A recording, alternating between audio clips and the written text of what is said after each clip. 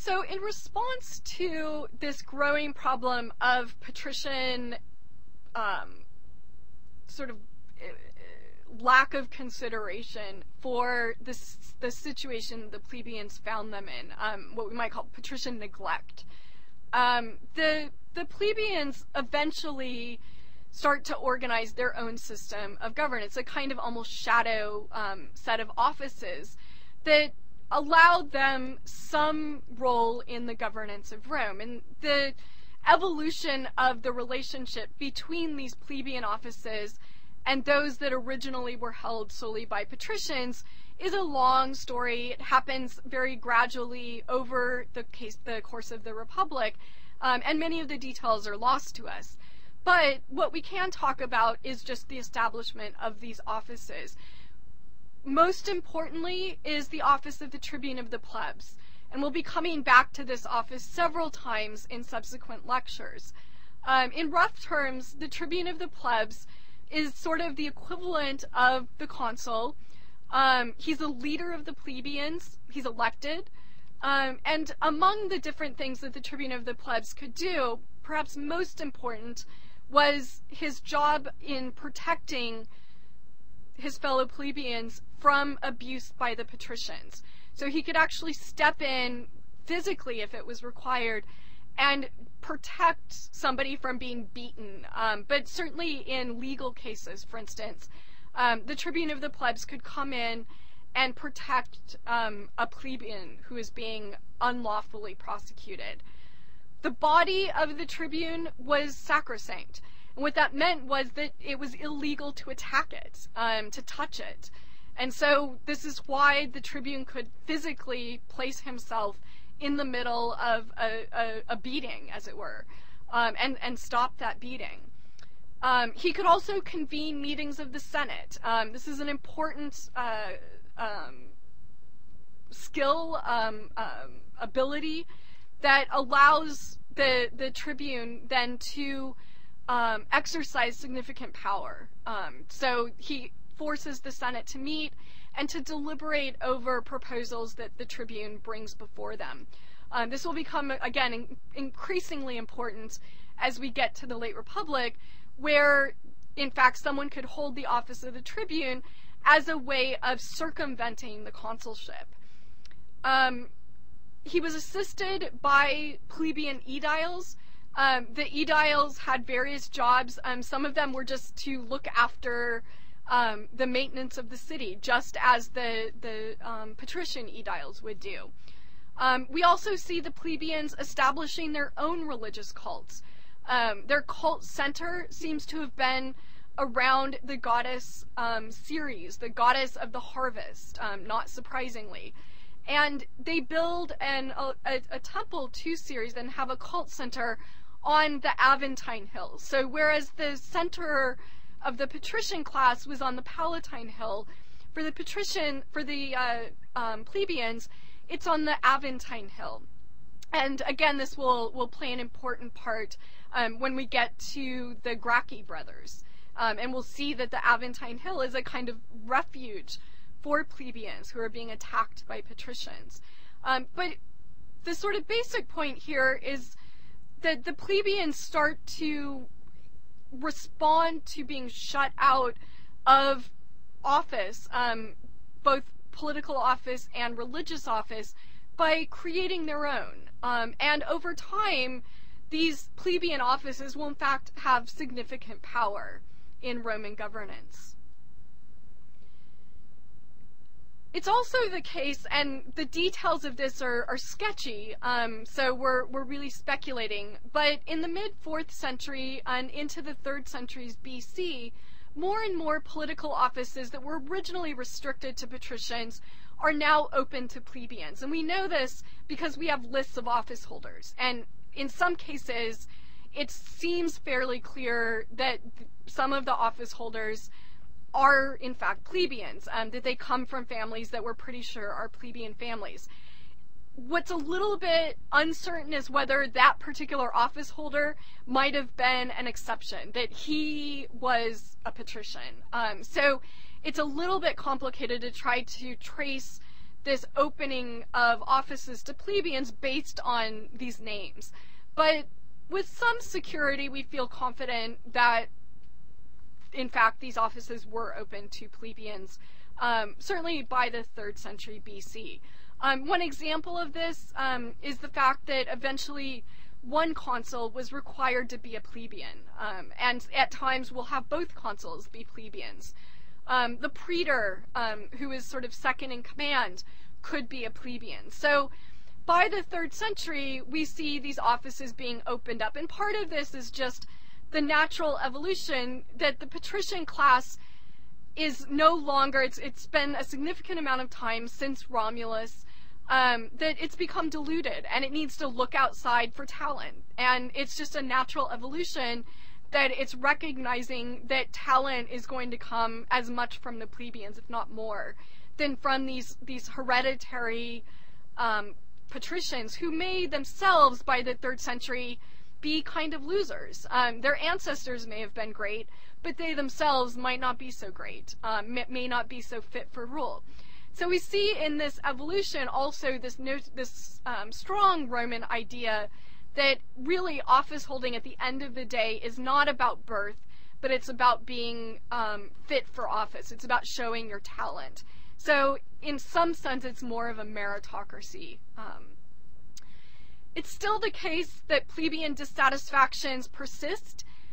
They persist all the way through the Republic. And in fact, when we get to the very late Republic, when we're talking about Sulla, Marius, Julius Caesar, Pompey, men like that, one of the hallmark features is the way that these charismatic military leaders are able to use both the offices of the plebeians, but also just the dissatisfactions of the plebeians to their advantage, to challenge the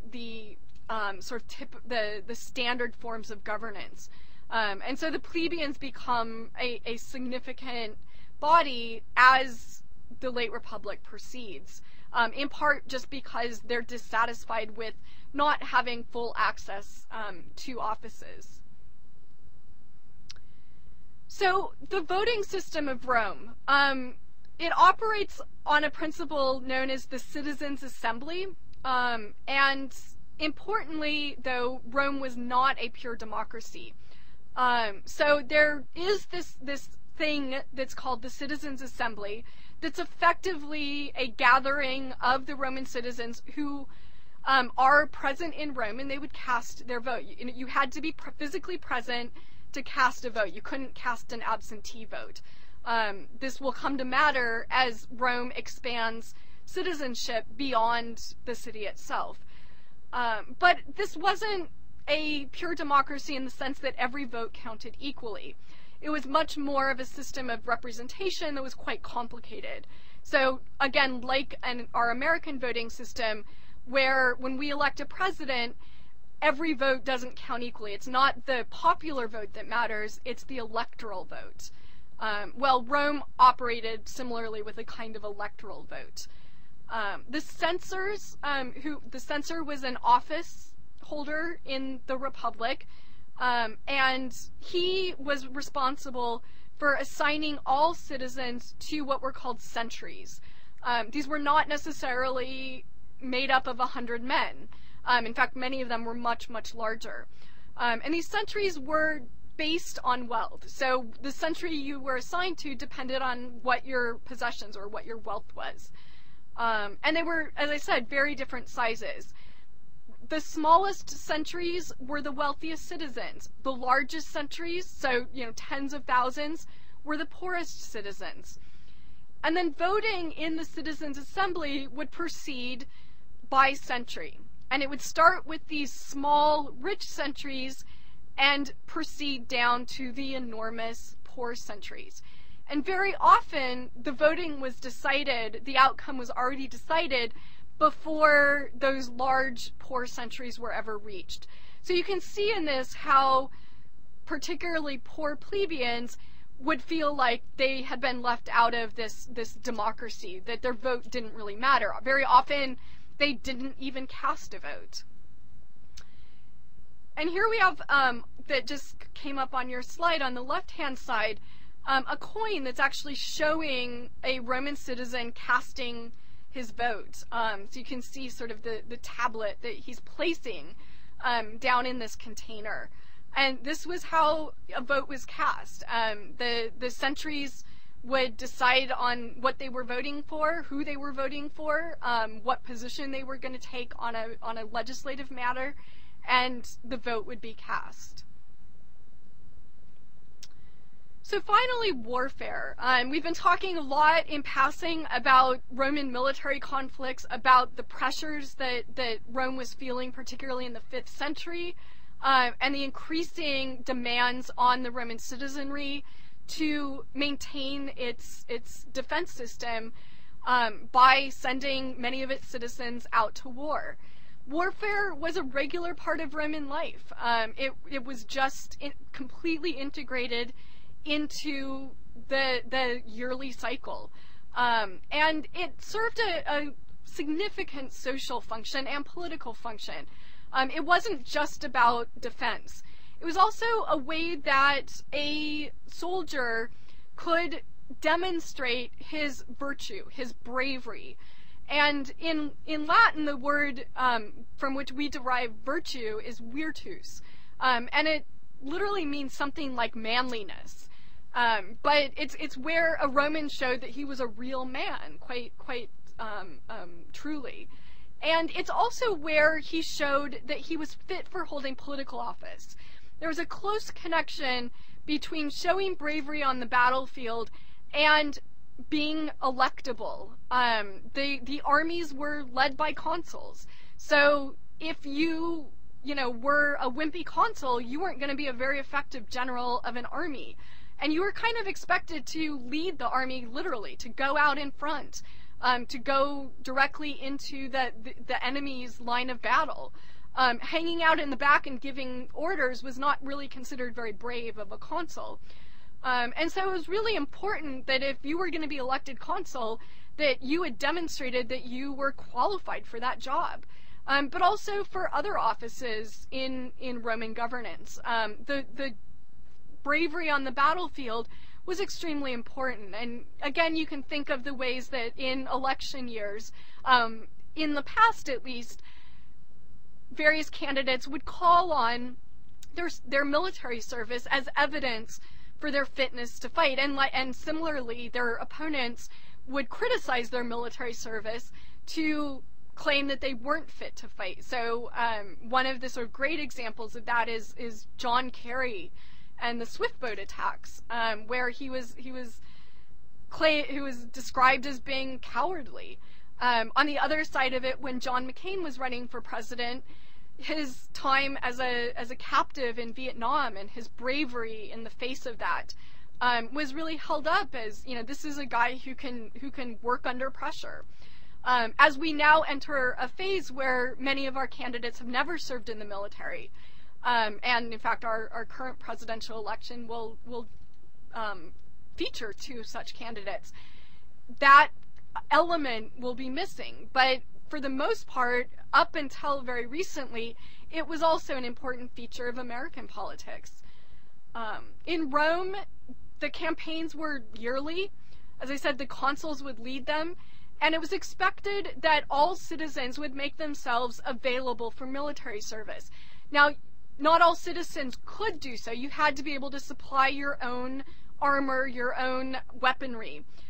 There wasn't a state-funded, supply of swords and bows and arrows. So you had to have enough extra wealth that you could actually supply those things. But it was expected, if you could do that, that you did do that. And every year the consul would hold what was called a levy, where he would choose out which citizens he wanted to fight in his army that year. And it was a privilege to be chosen. And so this is why you can see, these veterans that come back feel like they've kind of been betrayed by Rome when they're then enslaved because of debt. The campaigns were seasonal, so there wasn't a standing army. The standing army comes a little bit later, but in the 5th century, it's really seasonal, and the campaigns would begin, interestingly, before the grain harvest, so usually in early summer, late spring, early summer. is when you would make your forays out into whatever town you were going to attack. The soldiers would live off the land, and so they would go into enemy territory and then graze on the crops. And this had a couple of functions. One, it meant that the city of Rome didn't need to worry about supply lines. It didn't need to provide food. But it also had the secondary function of depriving the territory that it was invading of their own food, not allowing them to harvest. And so it therefore weakened that city. It was a form of attack. And so you would never have to, you could even inhabit a city never fighting a single battle, but just eating all their food. And that would then force famine. It would put that city under a lot of pressure. The soldiers would return home in the wintertime, and they would stay at home long enough to plant their own crops in the spring, and then the cycle would continue. But of course, if they're off fighting, and if they don't have enough relatives at home to harvest the crop, you can see how this would quickly lead to a cycle of debt for those that are chosen to fight in the armies. The end result of this style of warfare in the 5th century is that there were few permanent results. These were not military occupations. These weren't even really sophisticated campaigns. They're really just forays, raids almost, that are meant to cause problems for neighboring towns, occasionally to occupy territory, to seize goods. But these aren't really intended to sort of permanently bring these neighboring cities under the control of Rome. So in this process of warfare and talking about the virtues that accumulated to a soldier, one of the most famous examples of sort of the noble soldier is Cincinnatus. And Cincinnatus is remembered as a great hero of the patricians, and also this model of Roman simplicity and virtue, of courage. What he does is he exchanges the axe and rods of the dictator for the plow. So in a time of crisis, Cincinnatus was appointed dictator, so not consul, but actually dictator, when Rome needed to go fight an invading enemy. And Cincinnatus was just a simple farmer who spent most of his time plowing his land. But when called upon by his city, he shows his courage, his willingness to sacrifice his own livelihood for the defense of the city by taking up the axe and rods of the dictator. And in the slide on the left-hand side of your screen, you can see that in one hand he's holding the axe and rods of the dictator. So they're bound together. You can see the head of the axe with those rods. And then, and so that's in his right hand. And then in his left hand, down on the bottom, he's got the plow. And what he's particularly celebrated for is his willingness to take up the axe and rods when necessary, but also when it was no longer necessary to put them down and take up the plow, to return to his livelihood as a farmer. And this is what, for at least Romans of the 6th, the 5th century, this was the model soldier. It wasn't somebody who was a permanent, lifelong soldier. It was somebody who was really just a farmer who, when his city called on him, could become a soldier, and a virtuous one at that.